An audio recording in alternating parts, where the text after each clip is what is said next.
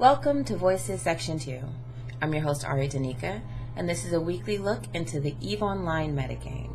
Only a small portion of the podcast, Voices from the Void, available at voicesfromthevoid.net. Link is available in the description, and you should check it out. But before you do that, let's get into some news. Alright, so I'm Danica. I am part of AMUC, which is in the Goonswarm Federation, and I run a podcast called Voices from the Void. We do a Section 2 news feature, and I thought, why the hell not? Vlogs are a thing. I'll do a vlog. It can't be that hard. That's wrong. It is very hard. I've tried to start this vlog for about an hour now, and I'm at the point where I'm like, screw it. Let's just get this done. So, let's get into this whole metagame news thing. First up, Trickery. Oh, also, I do have notes, so I will be looking down at them ever so often. Sue me, there's a lot of information here. So, first up, Trickery, Deceit, and Ponies in Lowsec. And what happened here is, I believe it was on the 20th, which was this past Friday, Snuffbox, after getting some success fighting a Raiden cruiser gang and a Solar Fleet Drake gang, they got a bat phone from X13, who are recent Raiden.X Patriots. X13 proposed they join forces against Team Cloud 7, which consists of Cloud 7 as well as Eve Tech Union. Being the classy pilots they are, it couldn't just be, let's go fight them. It had to be a production. It had to be a thing. So what they did is they staged a fake fight between the two of them, going as far as to sacrifice an Abaddon in order to really sell it to Team Cloud 7. They took the bait, they being Team Cloud 7. They committed their forces, which was about 40 to 50 armor-tanked battleships and battle cruisers, along with some Guardians. I think there were about 5 or 6 on the kill mill, and 1 triage Archon, in what they thought would be a 3-way between Snuffbox's 20-man battleship fleet, along with a few command ships, and X13's 10-man battleship fleet that had a triage Thani and a couple of Valgorns. Fast forward to the end, Team Cloud 7 got slaughtered.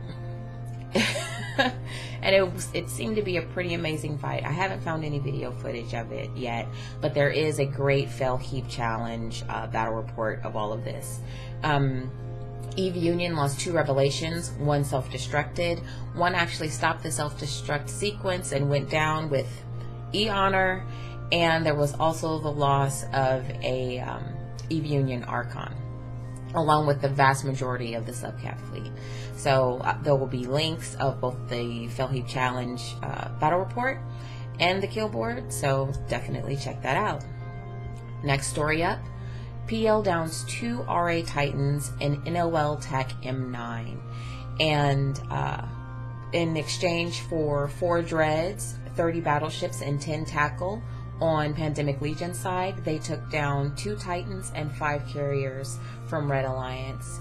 So good job, guys. There are several videos about this fight. I will be linking the one that shows the raw footage as well as the PL battle report.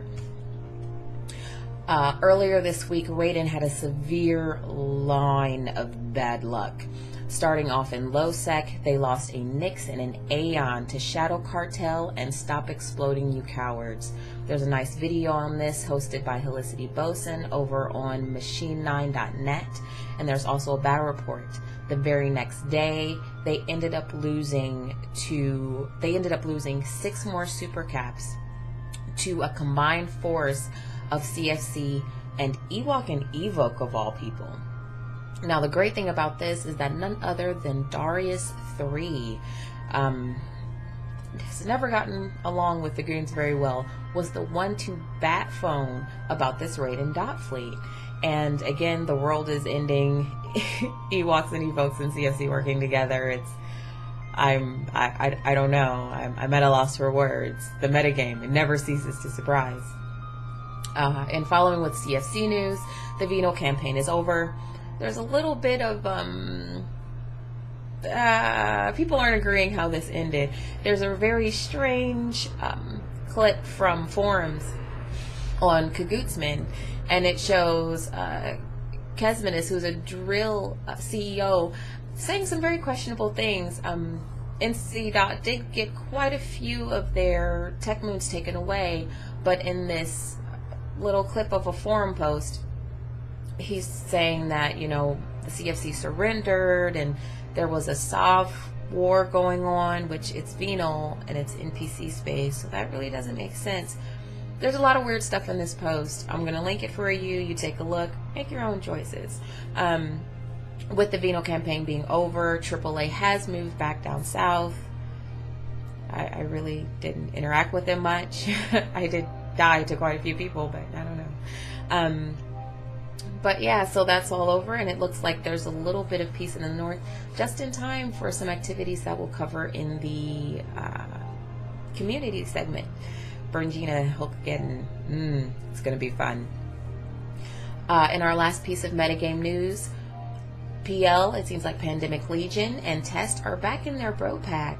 There are several comments about it in several different forums, as well as a battle report showing them working together. So we'll link that, and I'm sure we'll see lots of fun comedy ops and comedy fleets out of them, so be on the lookout.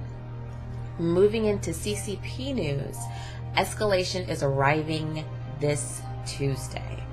Now, what is Escalation? Escalation is what is leading up to Inferno, and Escalation is just that, an escalation. There's a lot of changes in this patch, and the patch notes are really something you should look at on your own. There's also a feature page up. I'll be linking both, but just a couple of highlights. In the UI, there's going to be a new display for E-War affecting you.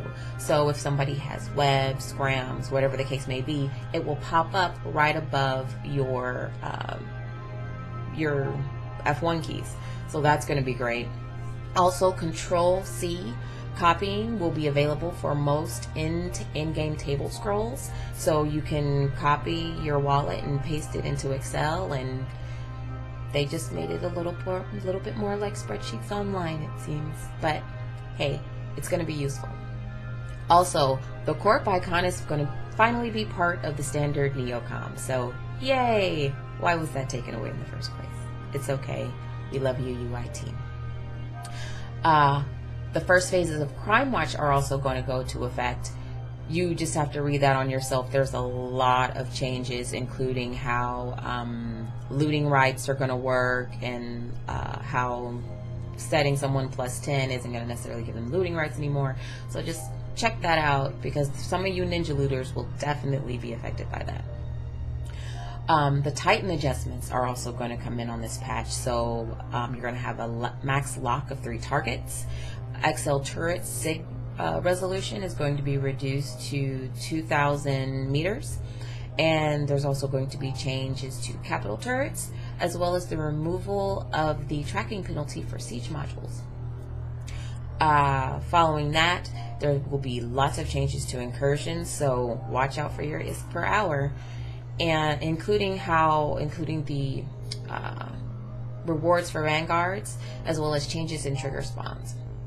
So that's gonna all be kind of evened out.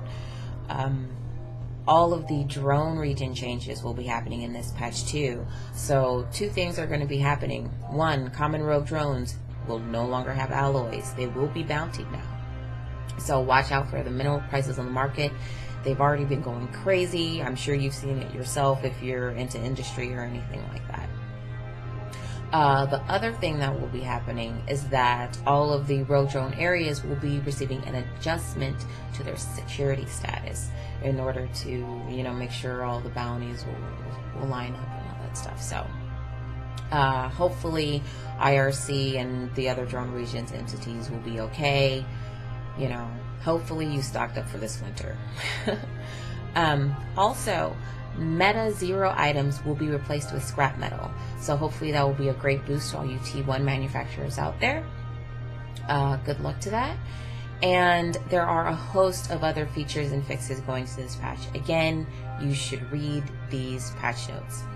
And along with the patch notes, there have been several dev blogs that have been released by CCP.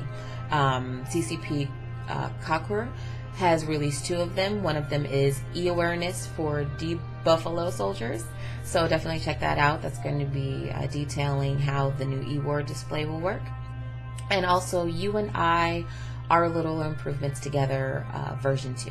So definitely check those out. And there's also a YouTube video that John Lander did. It was actually a couple of weeks ago, but we didn't have a podcast last week. But I will be linking that as well. Definitely check it out.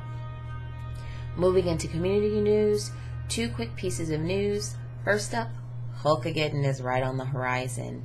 All of the information will be available at machine9.net, the website ran by Helicity Boson.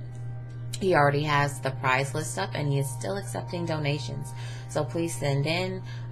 Voices from the Void has made a donation, and definitely good luck to all of those pilots out there. Also, I have a quick question.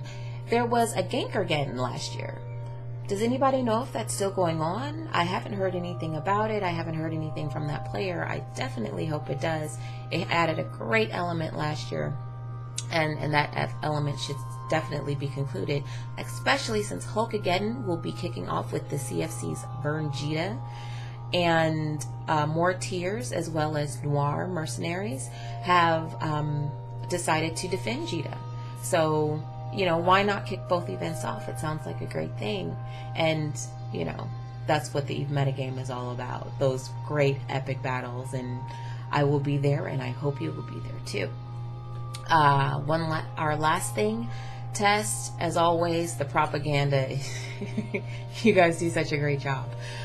Check out this new test video. It is absolutely amazing. The music's great. The look and the feel of it's great.